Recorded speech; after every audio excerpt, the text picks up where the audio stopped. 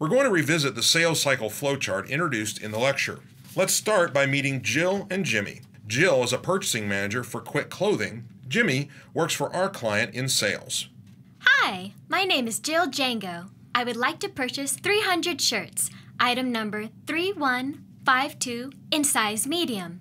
My name is Jimmy, and I am happy to help you. Let's write up your sales order. How will you be paying? I would like to buy them on account. My company is Quick Clothing. Okay, no problem. I'm going to write your sales order. I will then send your sales order to our credit department for approval. If there are any problems, they will contact you. Can you please review and sign the sales order? Sure. Thank you for your business.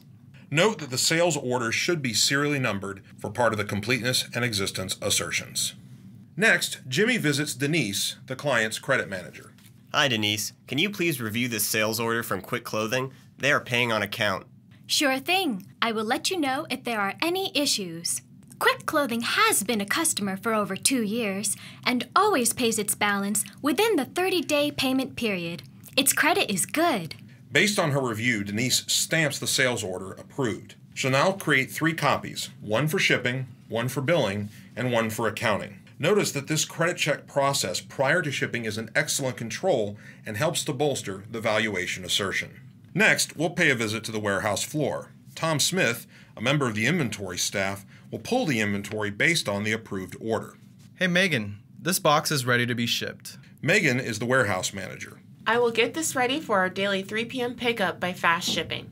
Now she prepares the bill of lading. 3 good controls in place here. First, the approved sales order was required for Tom to release the goods from the warehouse. Second, the segregation of duties between the authorization function from credit and sales and the custody of the inventory in the shipping department. Finally, the bill of lading you see here is sequentially numbered, again helping with the completeness and existence assertions. Looks like this is a valid sale. It's an approved sale order for 300 medium shirts of item number 3152. And it looks like that was shipped on 5/15, year 2. I'm going to create and print the invoice so that I can mail the invoice to Quick Clothing. In addition, I'm going to update the accounts receivable sales journal by creating journal entry, debit accounts receivable, Quick Clothing for $1,350, credit sales for $1,350. Again, a number of good controls in place here. First off, the matching performed by Annalise to confirm the shipping documents and sales order. Second, the use of sequential numbering on the sales invoice. And finally, good segregation of duties between the record keeping, custody, and authority functions.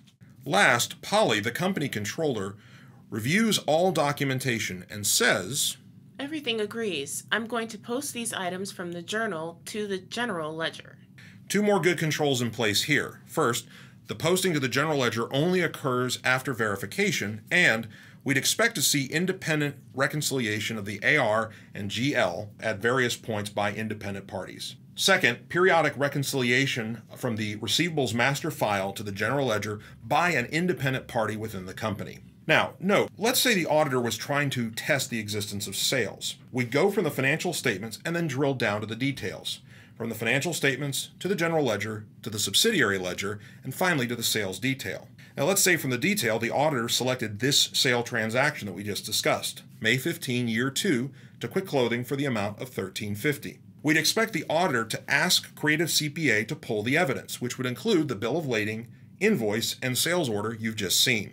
The auditor would then match all these documents to confirm quantity, price, and total amount. Now, admittedly, the auditor could also use this as a dual-purpose test and test controls as well. For example, testing that shipped items have to have an approved sales order.